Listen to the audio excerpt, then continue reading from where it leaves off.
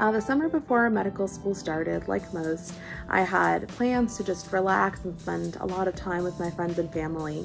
And this took a sharp turn when my grandpa was hospitalized at the beginning of summer. We are Ukrainian and we're from the western side of the country, so we speak a dialect that's kind of a combination of different languages. So with that, a traditional translation service doesn't really work well. Moreover, this was during the time of COVID, where there were very strict visiting restrictions. So when he was hospitalized, we advocated on his behalf, and the hospital allowed us for one visitor to be with him at all times, and so I was with him overnights. And during that time, I really began to appreciate the importance of cultural competence in the healthcare setting, especially when it's on a patient-to-physician level.